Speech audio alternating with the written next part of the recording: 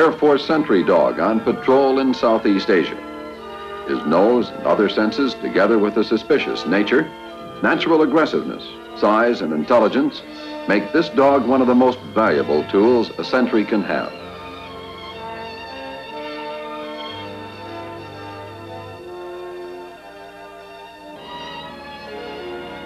He is used best in isolated areas, away from activity, away from traffic, and as far from aircraft noise as feasible. The sentry dog's patrol area is not selected for his convenience, but to provide base security against a cunning and determined enemy. The sentry dog and handler work at night to counter the cloak of darkness so useful to the enemy. Night duty imposes a need for daytime rest in a kennel free of disturbances. The patrol zones are changed each night. This is good sentry practice, but it presents parasite control problems. The patrol environment in Southeast Asia has its own hazards, especially at night. These range from deep sand to rocky ground. Marshland and grass-covered debris and hidden wells are not unheard of. This terrain results in bruised, cut, and split pads, broken claws, and occasional fractures of foot and leg bones. The flora is hazardous in several ways. It is a breeding ground for parasites and their intermediate hosts. Sawgrass and elephant grass have sharp edges, especially in the dry season.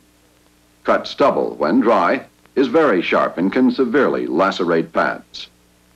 Temperature in Southeast Asia has both regional and seasonal variations. Heat stroke, while under control, can never be ignored.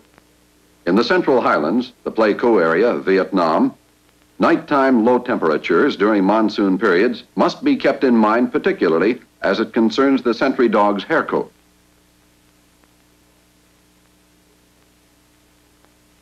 Precipitation is confined largely to the monsoon rainy season in Southeast Asia. About 5 months of daily rain with occasional tropical storms of the typhoon class. The rains produce not only hazardous, marshy terrain, but the humid environment prerequisite for the spread of eczemas, usually of the weeping lesion type. The monsoon rotates through Vietnam, occurring in different locations at different times.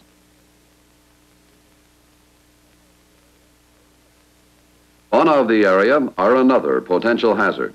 Rabies is endemic and there is no rabies control program.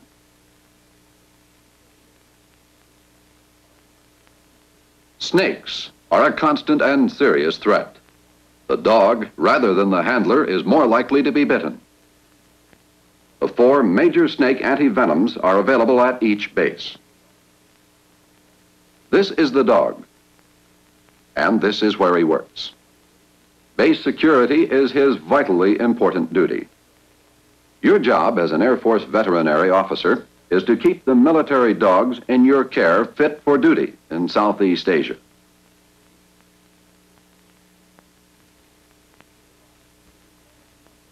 You could arrive at any one of a number of bases in Southeast Asia. This is the passenger terminal at Ton Sanut Airfield, Republic of Vietnam. There is a possibility you won't be met at a passenger terminal. So the first job is to get transportation. Be patient. Like the phones, transportation is a problem in Southeast Asia.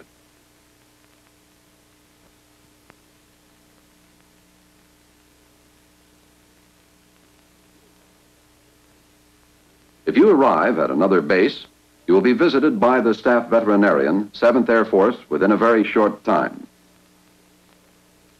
Arriving at Tan Sanut, however, you'll meet the 7th Air Force staff veterinarian there.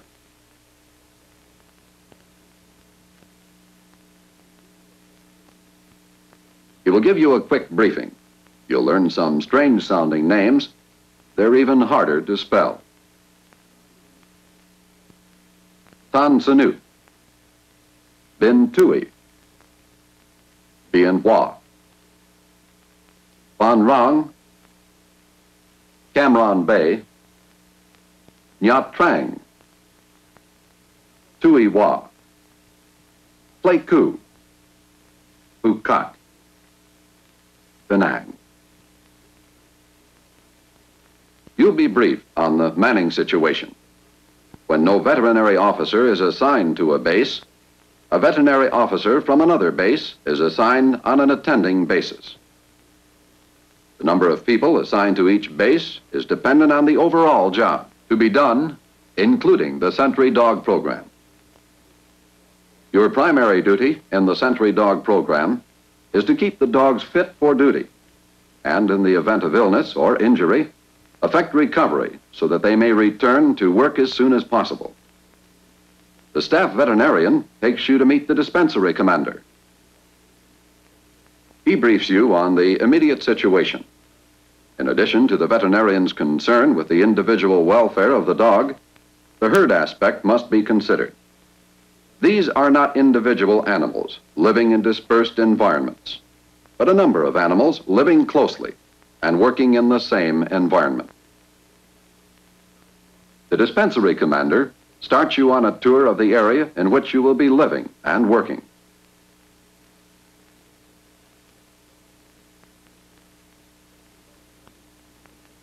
The SENTRY Dog Clinic is located across the base in a somewhat remote area, as might be expected for this type of operation. You meet the NCOIC of Veterinary Services, who shows you around the clinic.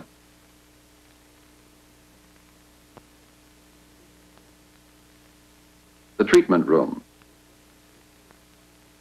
The equipment is first class. All the medical comforts of home. Not as complete as the clinic at Cam Bay, but adequate for routine clinical procedures.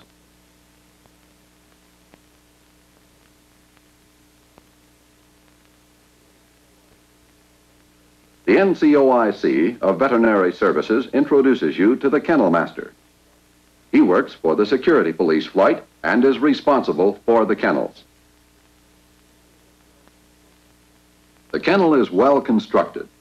Concrete pad and steel fencing designed for thorough sanitation, adequate natural air circulation, and shade, essentials in Southeast Asia. This is where the SENTRY dog lives, where he rests, and where his health and welfare are maintained.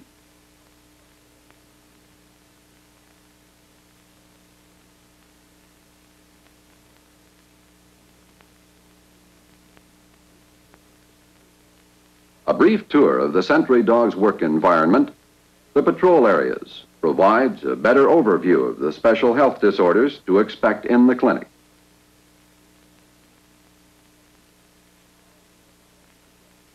Now you are beginning to get acquainted.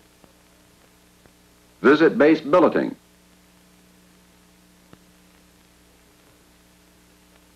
Get your quarters and get settled.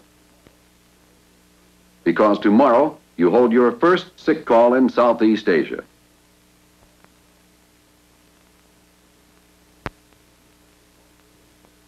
During the SENTRY dog daily sick call, the dog's handler is an excellent diagnostic source of information.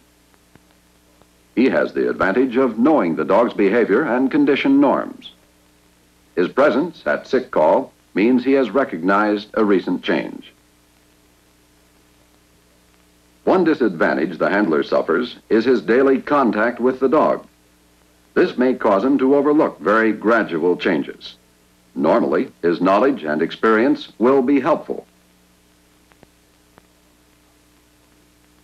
Among the common disorders in Southeast Asia are eczemas, particularly the weeping lesion. These lesions are similar to those found in southeastern United States.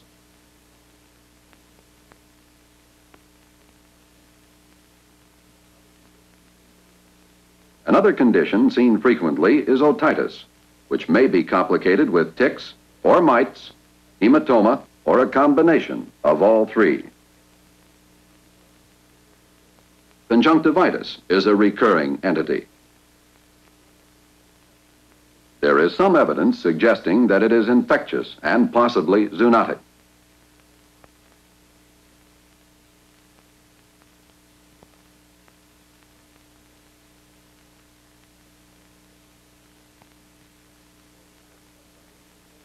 Sore pads are prevalent in both dry and wet periods. In dry periods, terrain hazards such as rough surfaces result in split, cut, and bruised pads.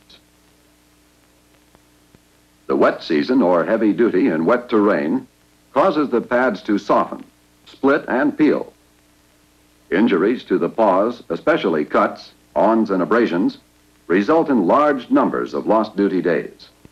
And keep in mind, for every dog unable to work, there is a handler who cannot work as a sentry. Parasite control is a continuing problem throughout Southeast Asia. Ectoparasites are controlled by dipping the dogs monthly during the monsoon season. The monsoon occurs at different times in different locations in Vietnam. For example, at Phan Rang, the topography prevents the monsoon rains from reaching the base.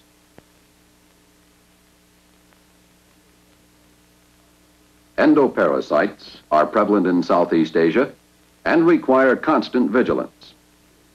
Hookworm is one of the most serious threats to sentry dog health. Control requires periodic treatment and application of herd techniques. We will see a good example of this later in the handling of parasites at Nha Trang. Heartworm is a serious malady throughout Southeast Asia. This is Binh Tui Air Base in the Mekong Delta. Foundation for the base is all earth fill, surrounding area swamp, an ideal breeding ground for the mosquito. Heartworm is especially acute here. On base, marshy areas are filled and fogging employed. These controls are almost ineffective because of the swamp. Aerial fogging is difficult, if not impossible, because of hostile forces. This is Bien Hoa Air Base on the Saigon River. Heartworm is prevalent here as well because of the river and marshland. Mosquito nets and screens in the kennel area are desirable, but of little real value because the mosquitoes are out at night when the dogs are working in the open. The most effective control in general is insect repellent. Treatment of the disease involves a loss of 2 to 4 weeks of duty time for each dog. In areas with a high incidence of heartworm infestation, additional handlers and dogs may be required to maintain the base defense posture. The commander of security police and the staff veterinarian should be advised of dogs off duty because of treatment. This is an important factor in their security force availability planning. Leptospirosis was a hazard in Vietnam at one time. Sanitation, however, has essentially reduced the incidence to a non-hazardous level. An active rodent control program also contributes to maintaining the marked decrease in incidence of this disease. The first line of defense against leptospirosis is still thorough sanitation.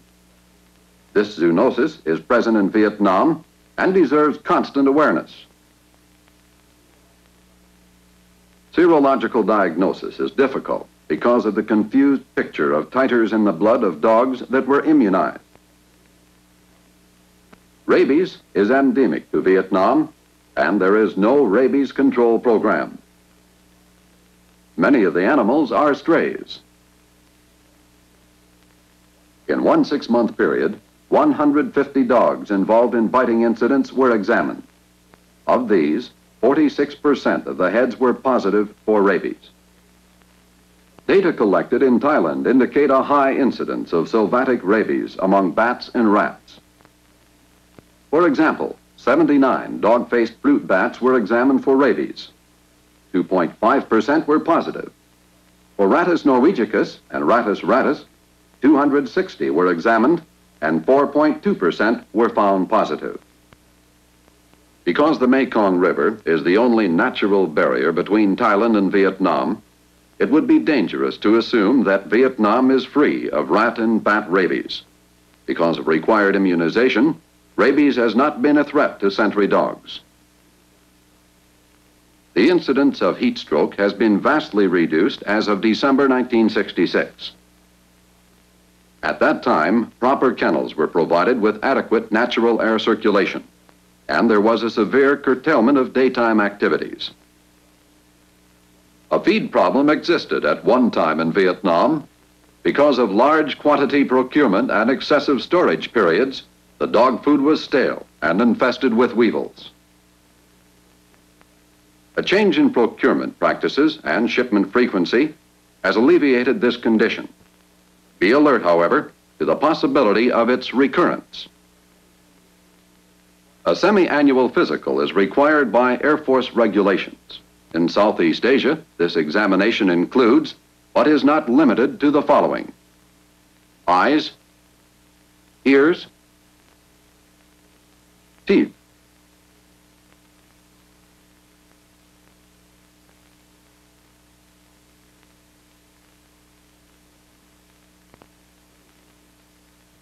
anal glands,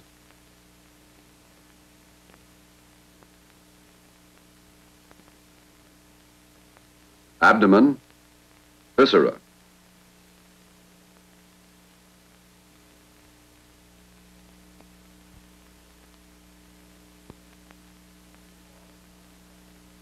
paws and pads,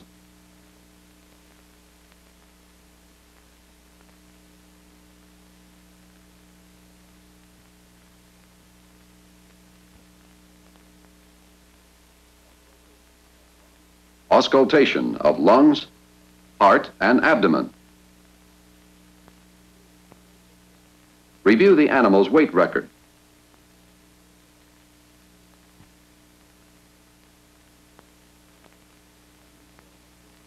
Examine for microfilaria,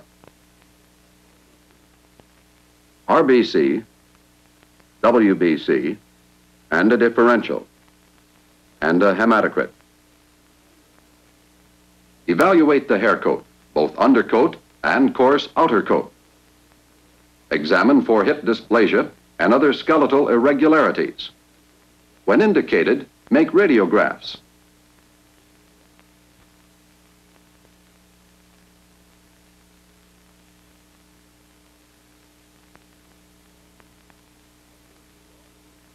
Observe the dog working, particularly in the training area. Compare his performance with his record. Observe him for energy, agility, endurance, and general disposition. Again, the handler is a valuable source of information. Finally, review the entire medical record for any past conditions that might indicate a future problem or the need for a more extensive examination. As an Air Force veterinarian, you will see few combat injuries among Air Force SENTRY dogs. When they are encountered, however, good clinical judgment must be exercised regarding treatment, evacuation, or euthanasia. Combat injuries, including the booby trap type, will be encountered occasionally in Army Scout dogs, treated by Air Force veterinarians. These must be examined, and again, good clinical judgment is the rule. Even accidental gunshot injuries may be encountered. In Southeast Asia, the veterinarian should be especially familiar with ballistic trauma, a subject of almost academic interest to the veterinarians in continental United States.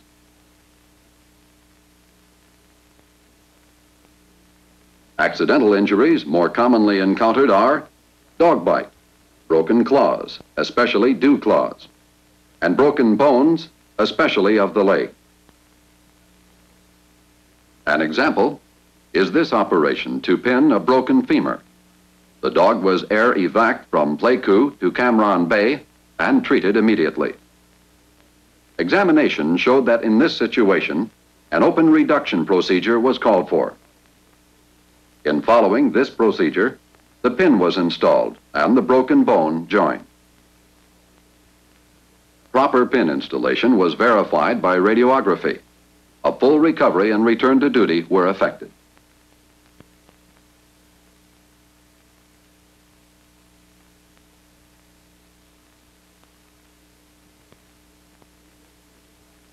Inter-theater transshipment presents few difficulties.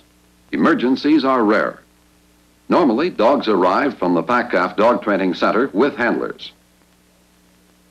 In Southeast Asia, the SENTRY dogs are all in one kennel and work the same SENTRY posts, each dog rotating through all the posts. The Air Force veterinarian must consider each dog as an individual and also in terms of his membership in a herd. A good illustration is the hookworm problem at Nha Trang. A difficult hookworm problem which resisted all efforts of eradication. All the dogs had been treated, and each time they were reinfested within a few days. On the advice of the staff veterinarian, the base veterinarian took soil samples from each SENTRY dog post. The soil samples were 60% positive for hookworms. The dogs were picking up larvae from the soil, and after development to mature worms, each animal was seeding and reseeding each post. Reinfestation was a simple matter of the next tour of patrol duty. Treatment then was directed at all dogs rather than at individuals. Current practice in Southeast Asia is for handlers to practice dental prophylaxis on their dogs by means of daily brushing and, when necessary, scaling. The aim is to reduce the number of occasions when a veterinarian must scale the animal's teeth. This requires anesthetizing the dog, or at least heavy tranquilization. In either case, the animal will lose duty time. Your tour in Southeast Asia will be challenging, instructive, and as rewarding as your dedication and energy. Support of the SENTRY Dog program in Southeast Asia is an essential mission of the Air Force Veterinary Service. The mission objective is keep the dogs fit for duty. In playing this important professional role, you will have more challenges and gain more experience on your one-year tour here than you would normally get elsewhere in 3 years.